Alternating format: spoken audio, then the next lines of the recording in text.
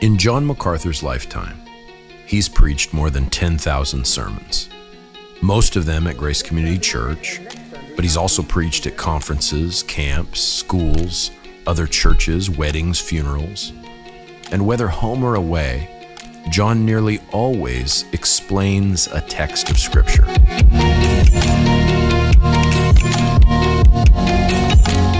He doesn't talk about the headlines or the latest controversy in the evangelical church. But once every few years, an event, some catastrophe, consumes the world and occupies all the space inside people's heads. And in those moments, John has stood in the pulpit and brought the Bible to bear on the issue of the day. In 1992, as riots tore apart Los Angeles, John set aside his normal pulpit ministry to preach a sermon entitled "The Los Angeles Riots, a Biblical Perspective." This morning, I want to endeavor, by the Lord's help, to give you a perspective on what we've seen this week in our city. I would be unfaithful to the task of the prophet and the shepherd if I didn't endeavor to comment on it. A few years later, the Northridge earthquake devastated the San Fernando Valley. Every member of Grace Church was affected in some way on Monday, January 17th, 1994. John MacArthur was in the middle of a series from the book of Revelation. Instead of going on to the next passage, he shepherded his flock with a sermon entitled 14 Lessons from the Earthquake. This is a profound teacher, an earthquake like this, and the lessons it teaches are equally profound. And in 2015, after the Supreme Court's monumental same-sex marriage ruling, he responded with a sermon called "We Will Not Bow." These are going to be very challenging days. We will not bow.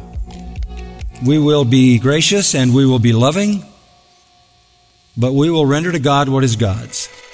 In the first 5 decades of ministry, there are maybe a dozen sermons like that.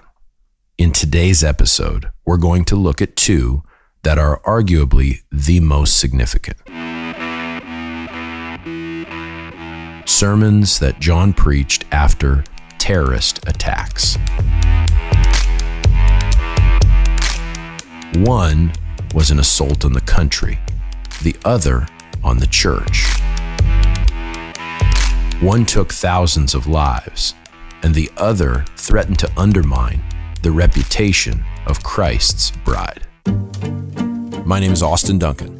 I'm the director of the MacArthur Center for Expository Preaching at the Master's Seminary. This is the podcast from the center, and this is Season 1, The Expositor, the life and preaching of John MacArthur. Jesus said, "I am the way, the truth, and the life. No man comes to the Father but by me." That's God's will.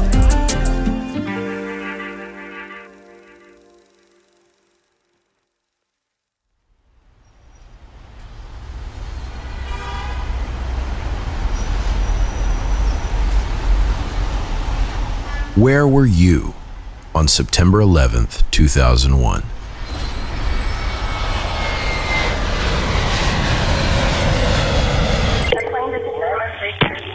What? 911 emergency? 737. Hello? The World Trade Center. Who are you talking to? At 8:46 a.m., terrorists hijacked American Airlines Flight 11 and flew it into the North Tower of the World Trade Center. 17 minutes later, United Flight 175 flew into the South Tower. Less than 2 hours later, both towers had collapsed. Millions of Americans watched the news coverage of what was happening in New York City and listened as anchors like ABC's Peter Jennings tried to grasp the moment's horror. It's hard to put it into words, and maybe one doesn't need to.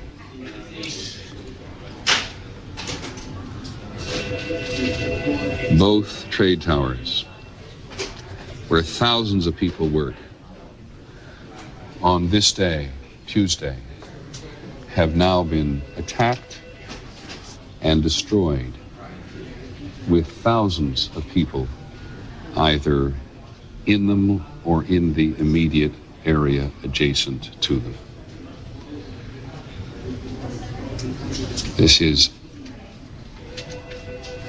There is simply no way to accurately describe the emotion this evokes in people all over the world. Terrorists hijacked 2 more commercial planes. One plane flew into the Pentagon in Washington, D.C. The other, bound for either the United States Capitol or the White House, crashed in the Pennsylvania countryside. 2,996 people died that day. It was, and still is, the deadliest terrorist attack in human history. That night, President Bush addressed the nation from the Oval Office. Thousands of lives were suddenly ended by evil, despicable acts of terror. The pictures of airplanes flying into buildings, fires burning, huge structures collapsing, have filled us with disbelief, terrible sadness, and a quiet, unyielding anger. Well, I do remember the day as if it was yesterday. You may already recognize that voice, but if you don't, it's Carl Miller. For 30 years, he hosted Grace to You's radio show. For much of that time, his day job was with the Salem Media Group, the largest Christian media company in the world. And on 9/11, he worked at Salem's New York City affiliate, WMCA 102.3 FM, The Mission. Here he is describing what it was like to watch the day's events unfold with his own eyes. Our offices and studios, which were in the New Jersey Meadowlands, literally across the Hudson River from Manhattan. And I did not see the Manhattan skyline until literally moments before I reached our studios, just because of the terrain of the land. I hit a high spot, and I remember as I hit it that day, I could see the skyline, and the sky was as blue as could be. And smoke was coming out of the top of the tower at that time. By the time I got into the office, of course, the staff was all glued. We're in a high-rise building in the Meadowlands in Rutherford, New Jersey, where the New York Giants Stadium is. And so we're watching all of this going on in Manhattan. It was like we had the long shots from our office window, and the news media at that point in time was giving us all kinds of close-up shots with their helicopters and other things flying around the Bay Area, looking at the towers. The explosion was totally shocking, and I still can't quite articulate what the feelings and the emotions were that day, because they just were so raw, and disbelief and denial, and no, this can't be, what does this mean? And no matter where you lived, you probably felt the same shock, disbelief, and sadness that Carl experienced.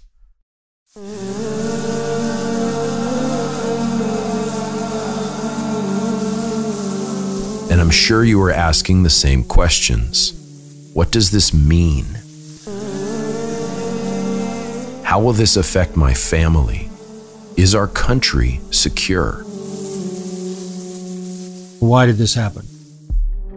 What is the message here?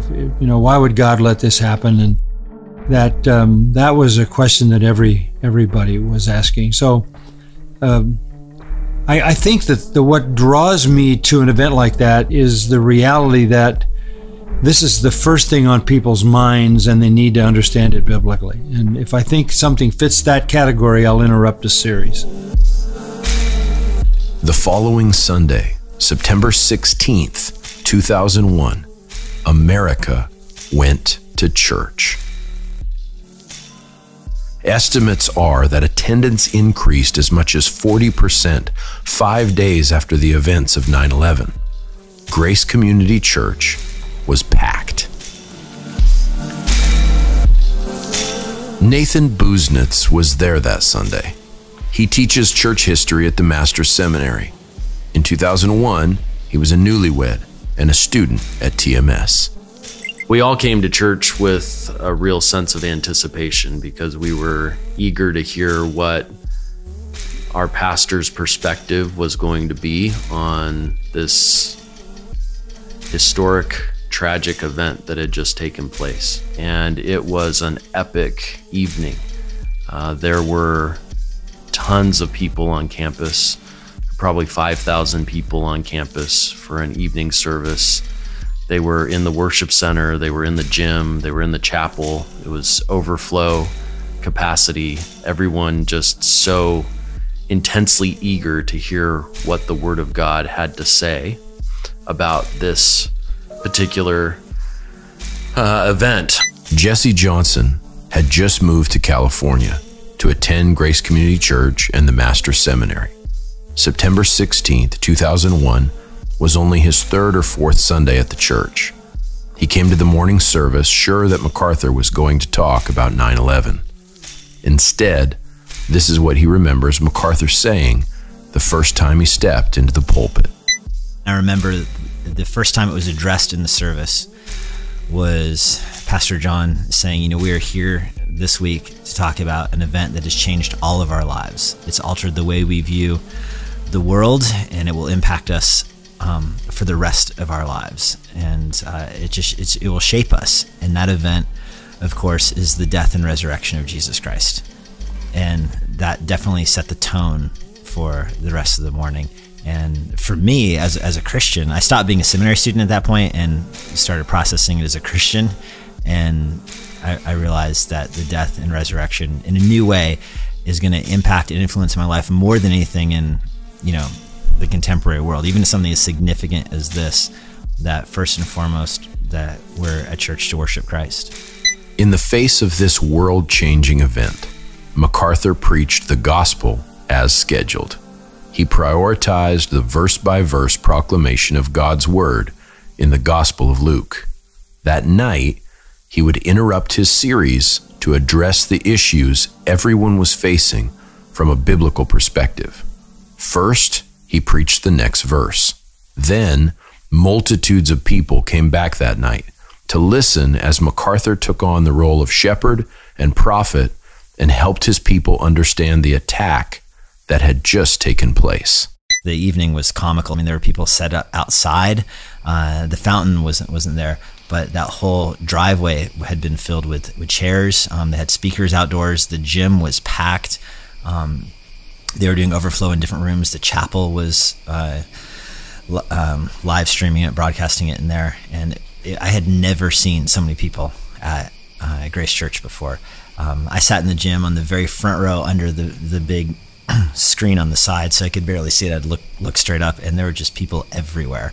At the time, I knew something about Islam, but not enough to be able to explain why they did this. So between that Tuesday and Sunday, I had to basically do research on Muslim terrorists, Muslim suicide, and why they would do that, what the benefits were, what compelled them to do that. So by Sunday, I had put together a whole sort of biblical understanding of Islam and what motivated people to do that kind of thing. And I had to speak to it because it just dominated media and dominated everybody's attention. I can hear you.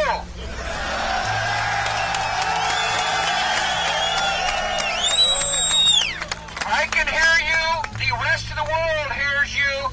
And the people who knock these buildings down will hear all of us soon.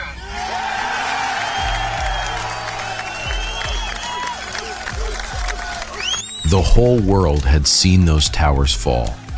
They'd watched the footage over and over again, and now they wanted to know why.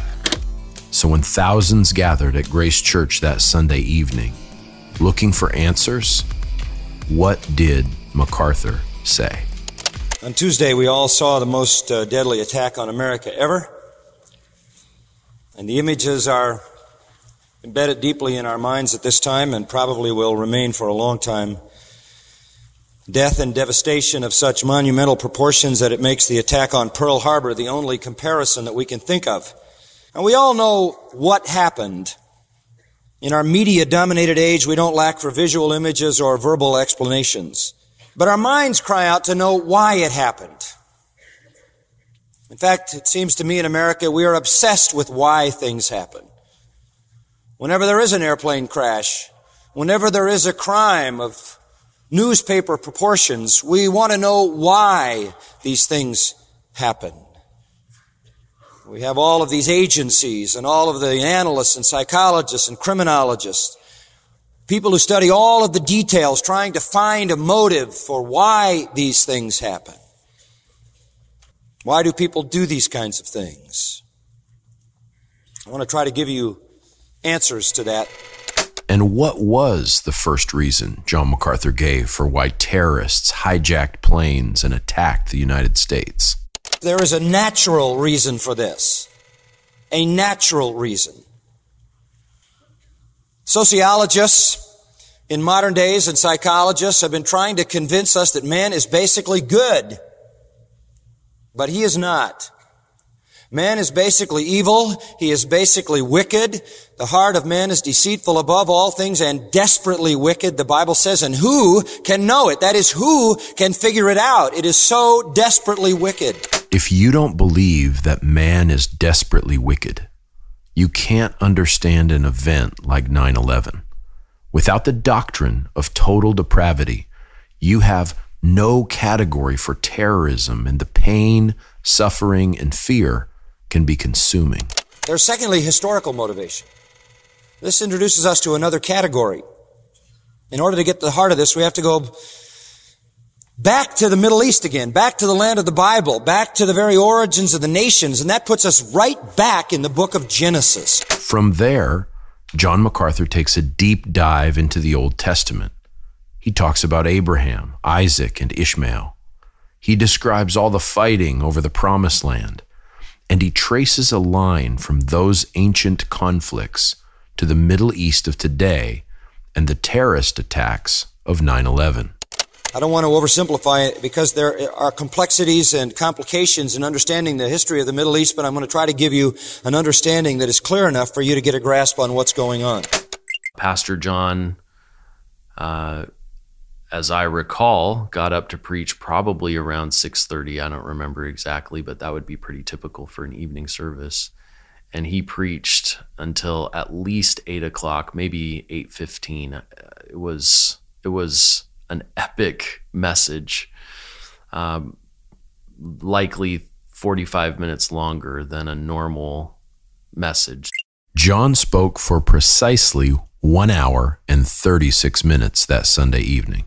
It's one of the longest sermons he's ever preached, and no one even thought about leaving early. Time passed so quickly because we were just so engaged because of the moment and because of the truth that was being brought to bear on the moment. When it ended, there were not people leaving early, and people wanted to know everything he had to say about it.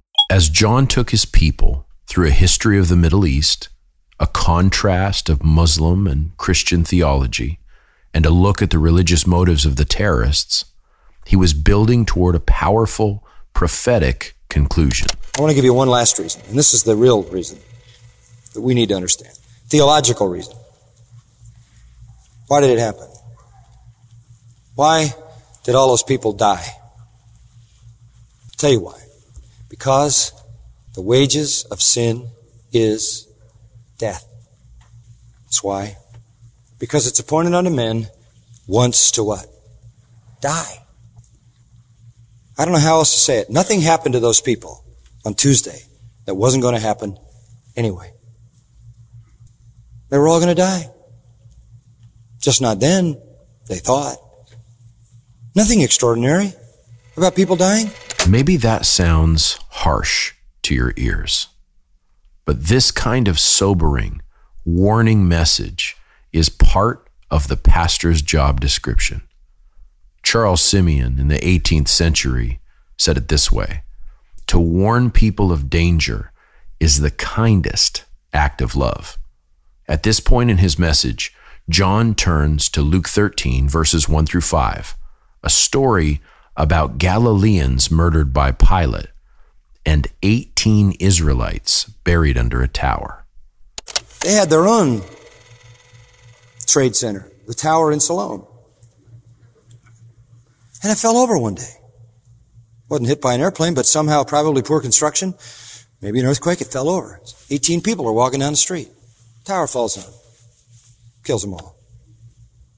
And the question in their minds is, why does this happen to these people?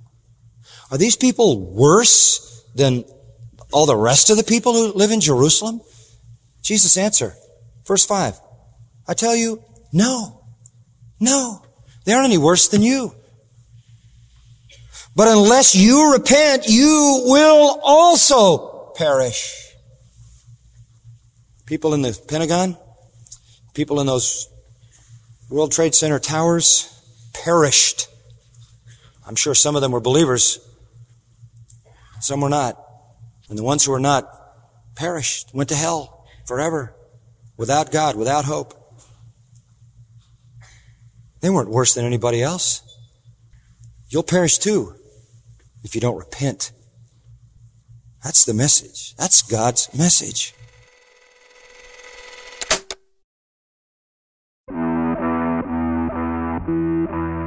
It's been 20 years since the events of 9/11.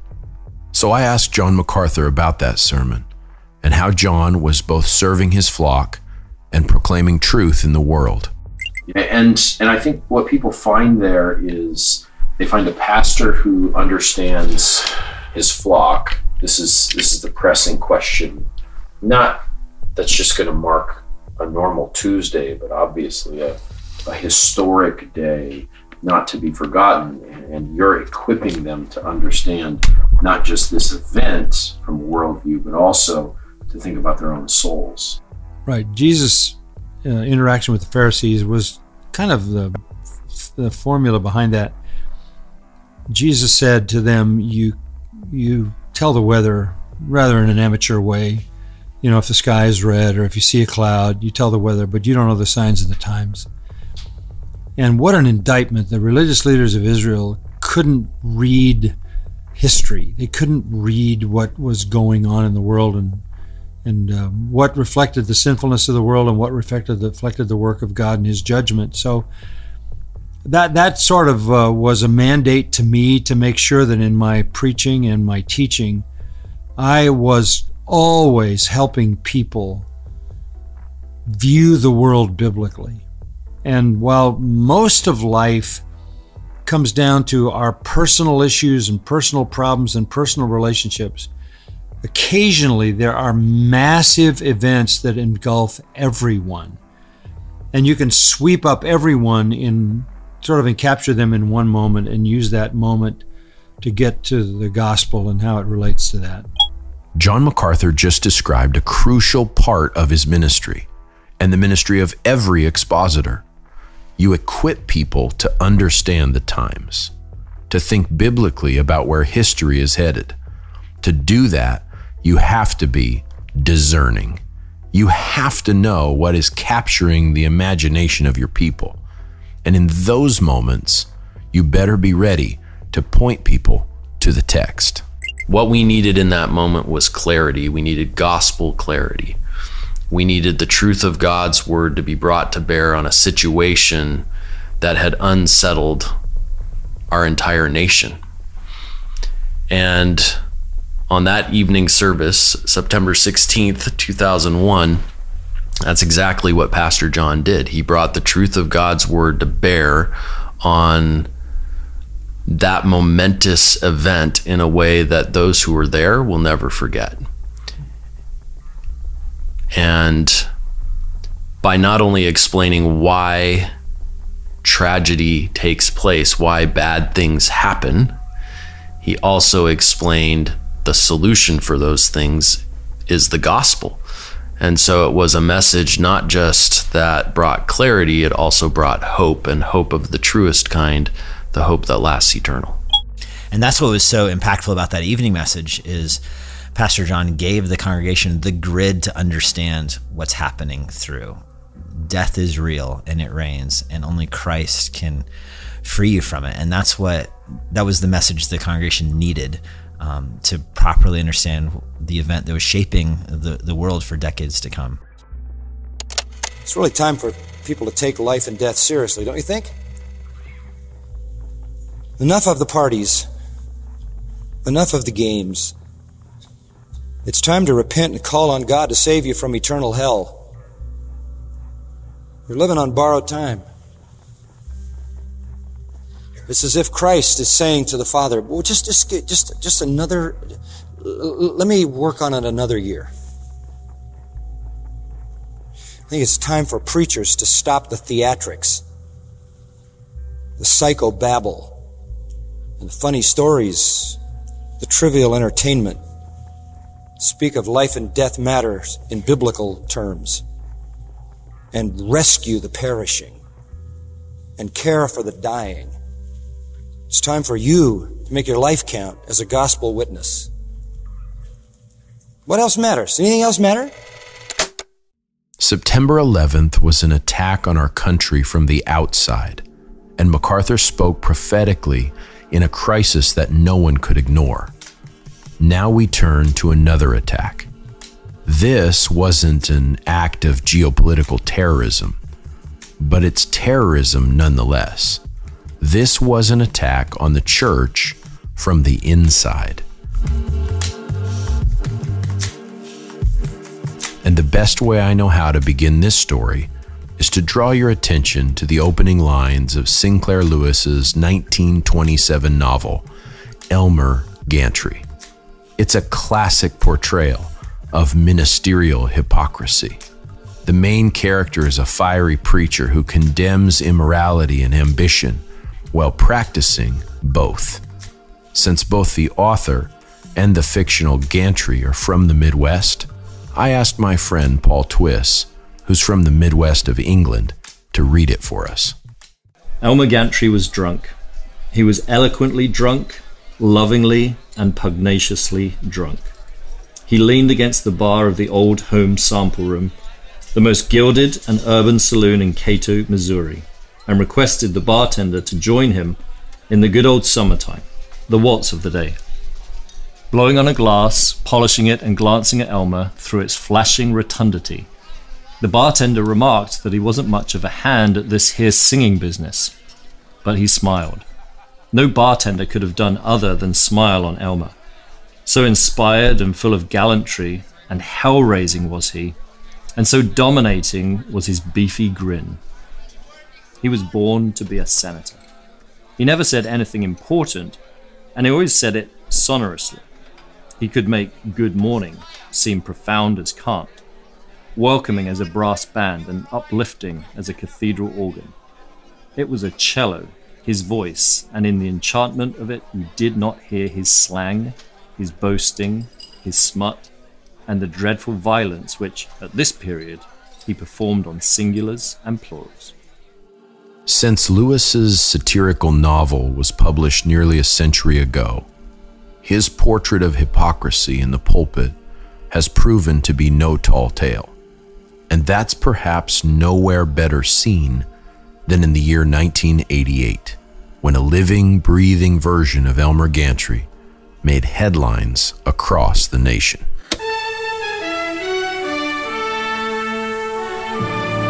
This is the CBS Sunday Night News. Susan Spencer reporting.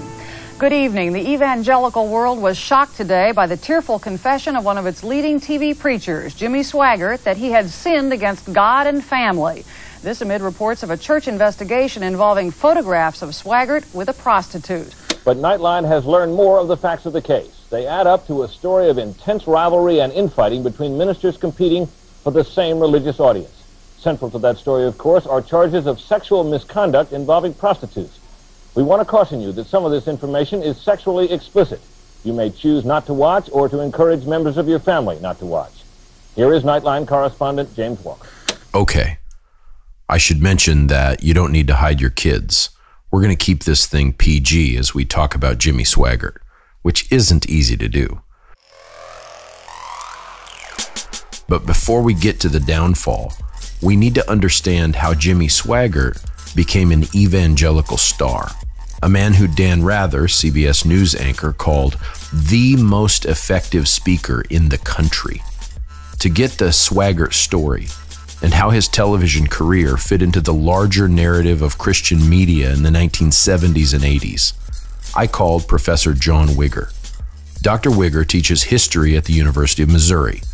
He's the author of PTL, The Rise and Fall of Jim and Tammy Faye Bakker's Evangelical Empire. It's a behind-the-scenes look at one of the biggest scandals in modern evangelicalism. And, as Dr. Wigger says in the book, it's a story with close ties to the Jimmy Swaggart scandal. I asked him for a little background on Jimmy Swaggart and his connection to the Bakkers. Jimmy Swaggart was from Louisiana. He grew up in Faraday, Louisiana. His cousin was the rock and roll pioneer Jerry Lee Lewis. They were very close growing up, according to Swaggart's account. They learned to play piano together in a similar style. And they both attended Assemblies of God churches. That was a part of their upbringing. Jimmy Swaggart and his wife Frances married when he was 17 and she was 15, which seems really young, but for their extended family, that was not all that uncommon. Jim Bakker used to like to say that he grew up in poverty, but Jimmy Swaggart actually did. Whereas his cousin Jerry Lee Lewis became a musician and went off to, fame and fortune, Jimmy wanted to be a preacher, and he was incredibly persuasive. He had what Pentecostals often refer to as an anointing, and his ministry grew through the 1960s into the 1970s.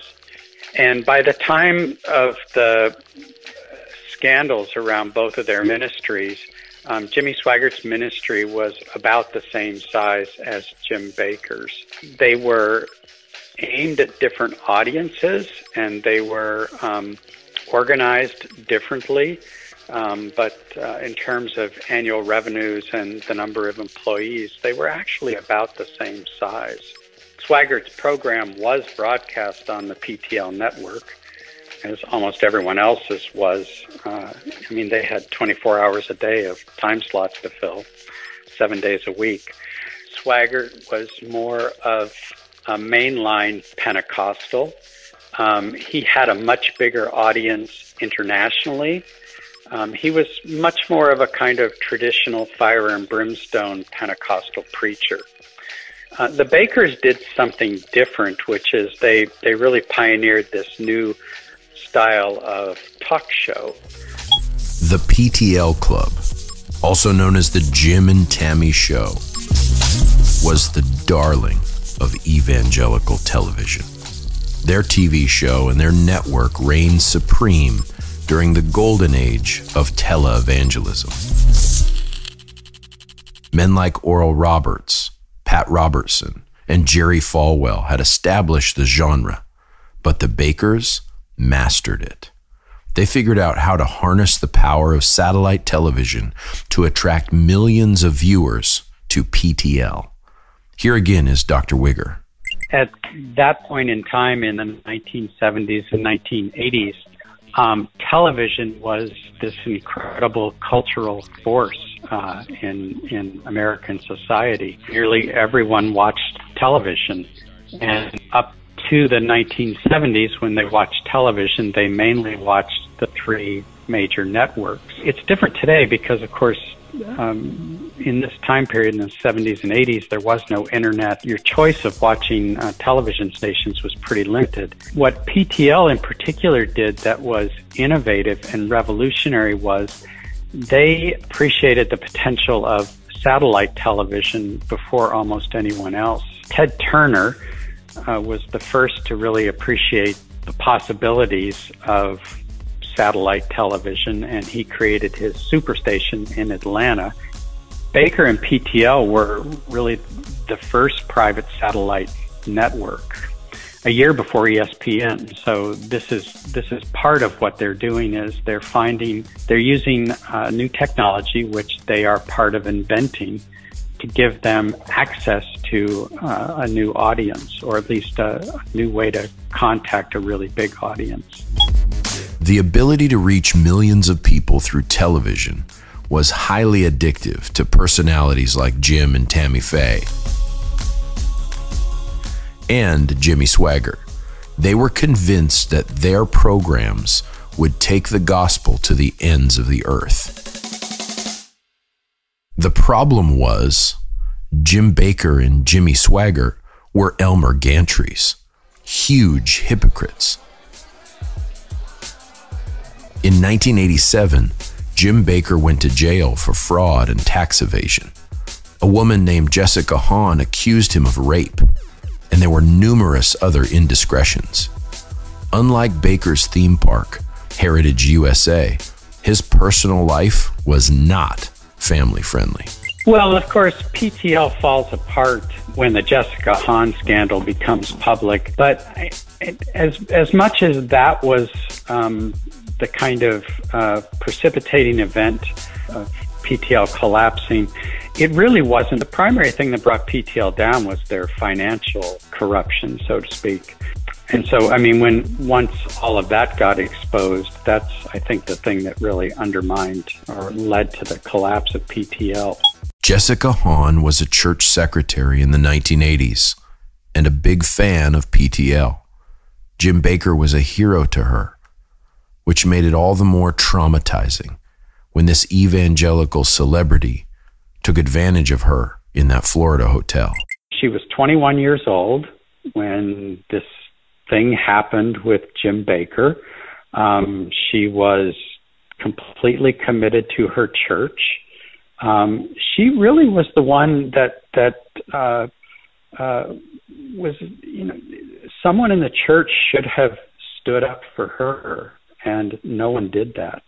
And I think that's another part of how these things fall apart, and you focus on the celebrities and the pastors and the leaders, but sometimes the people who are really the ones who kind of get hurt the most in these situations, there's really no one standing up for them, and in this case there should have been. The media had a field day with the Bakker's fall. It damaged the reputation of all evangelicals.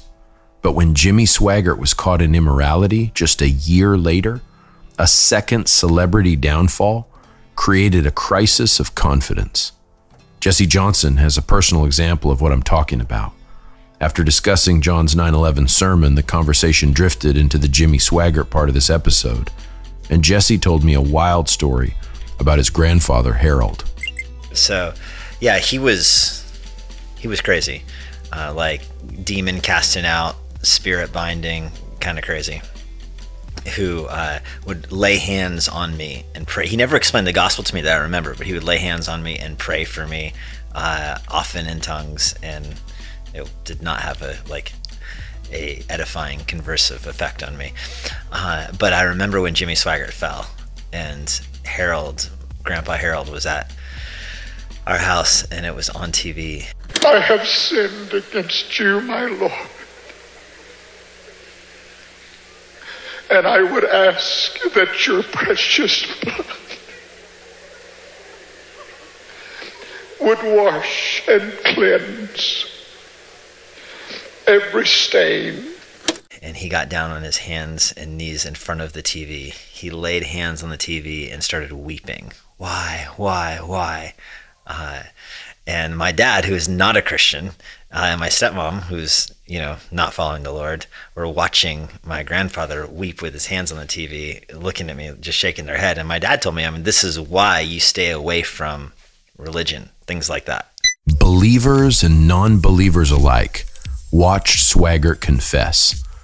They watched him cry and weep and manipulate the crowd, trying to make them feel sorry for him. And they saw a charlatan, Elmer Gantry in the flesh.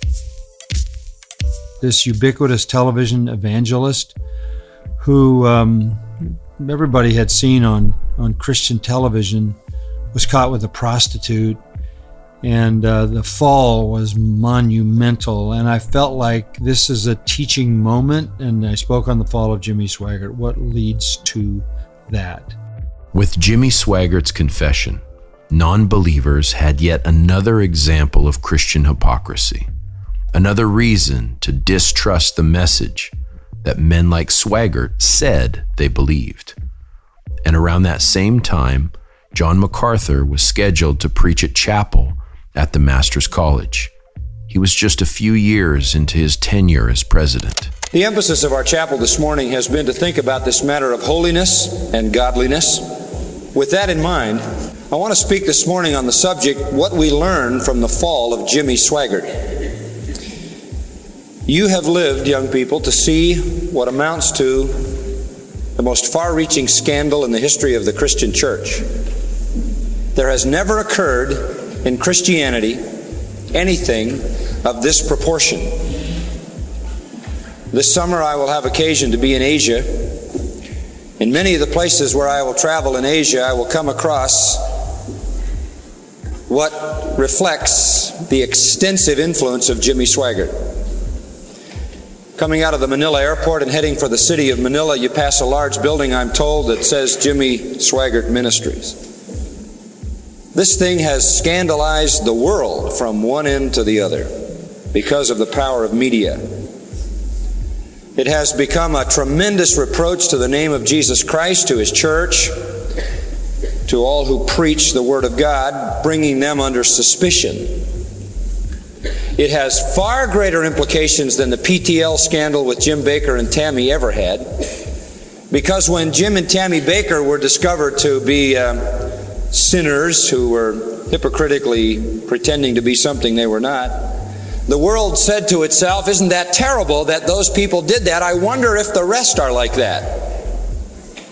And when it was exposed that Jimmy Swaggart was involved in sexual perversion over a long, long period of time, most people in the world must have concluded, well, they are, aren't they?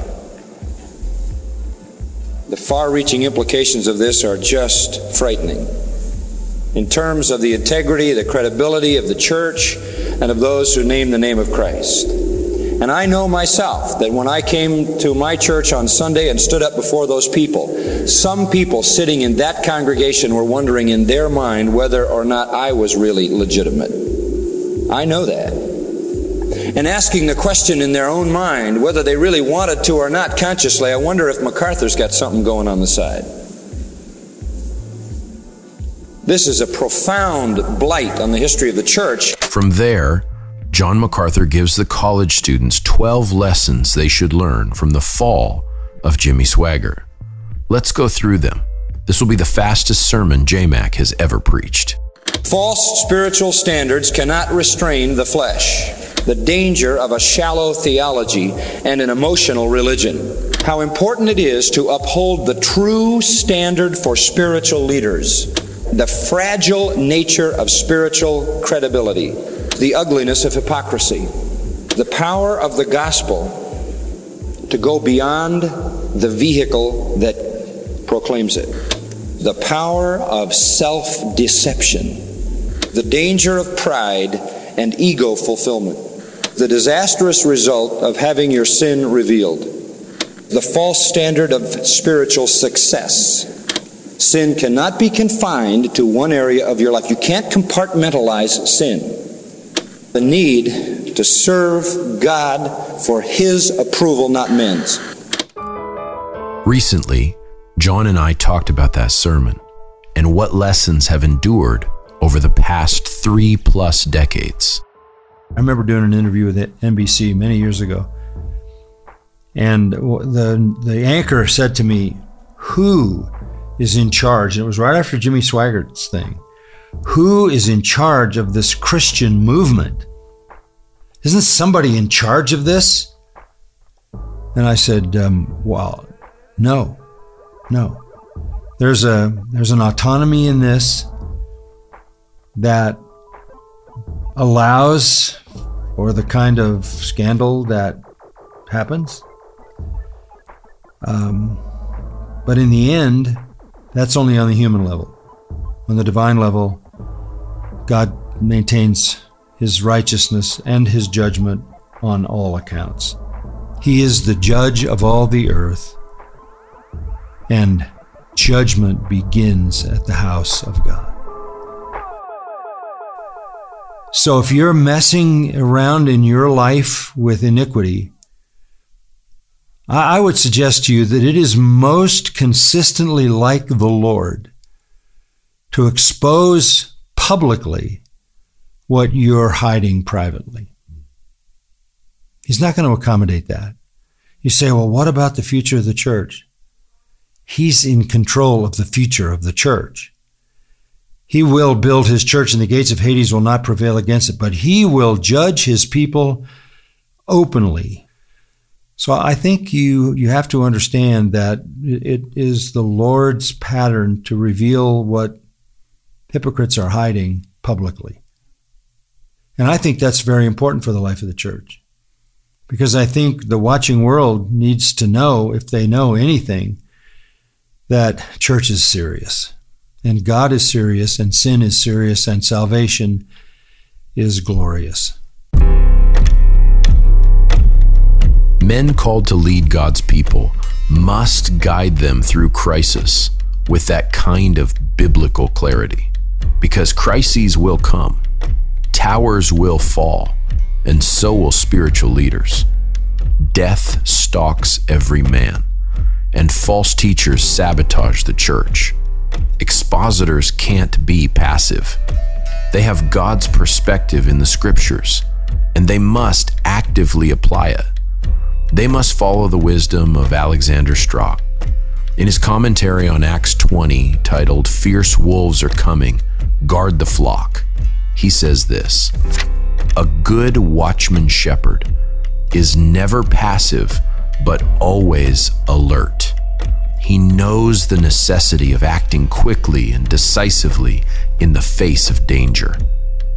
Since the Holy Spirit placed the elders as overseers to shepherd the church, they have a God-given authority to stop, silence, rebuke, and discipline false teachers. To be given the authority by God to govern and protect, and not to act at the moment of crisis, would be a colossal failure of leadership." Listen as John MacArthur does exactly that at the end of his 1988 sermon. Well, young people, these are some things I hope you think about, and I hope they help you to be discerning. Don't be taken in. Be very discerning. Let me say this in closing, all right? Say, what's my response to be to this whole thing? Personally, in behalf of Jimmy Swaggart, I think we should pray for him. We should pray that God would grant him repentance, that God would restore him to himself, that God would pour out on him the grace of forgiveness, the same grace that I need, that you need, right? Secondly, we should recognize that the seeds of Jimmy Swaggart's sin may be found in all our sins. Is that not true? That he is not a solitary monster in human history. We are all potentially the same kind of monster who could sin at the same proportion if given the same influence. And so we are not saying this is one solitary figure in history who has gone beyond the realm of human normalcy. Not so. Each one of us has the potential in our human hearts to be so self-deceived, so prideful, so driven into the flesh that we too could sin against God in such a way, given the same sphere of influence, our crash could be equally as disastrous. Lest we become proud in our own self-righteousness, it should drive us to hold carefully to that slender thread of spiritual credibility and to cling deeply to that desire to be well-pleasing to God with all our heart, soul, mind, and strength. And we pray for him on the one hand, and we pray for each other that we should not be ever in such a situation. And then the third thing that I would encourage you to pray for is pray for the integrity of the church. Pray for the people who have to bear the burden of all of this, the brunt of this. Pray somehow that God would lift up in this country some kind of spiritual leadership that has integrity. Can you imagine what the world thinks of us in the church? I mean, they must be laughing at us. What a pile of phonies these people are. And all that does is justify their ungodliness. They're no different than the rest of us. Religion is a joke. Christianity's a farce.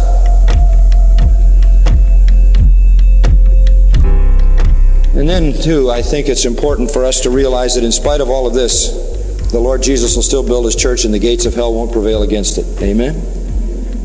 Isn't that wonderful to know? There have been scandals before, there'll be scandals afterwards, but God is still on His throne.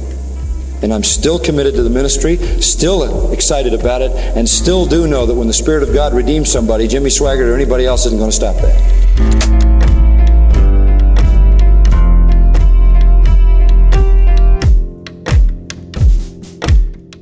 Thanks for listening to Episode 5 of The Expositor, Season 1 of the MacArthur Center podcast. Today, we saw how the expositor responds to crisis. Next time, we'll find out how he responds to false teaching. And you'll also find out what happened in 2013 when James McDonald and Mark Driscoll stole my phone in the Grace Church parking lot. Tune in next time. The Expositor is produced by Corey Williams and Jeremy Vuolo. Cody Signore pumps up the jams. Special thanks to Carl Miller, Dr. Wigger, and the Lobo, Jesse Johnson, as well as my dear friend Nathan Busenitz. One thing I'd ask of you, dear listener, is would you be willing to rate and review our podcast? It helps us somehow, I'm told. For more information about the MacArthur Center for Expository Preaching, go to macarthurcenter.org, and to learn more about the Master's Seminary, go to tms.edu. ATD.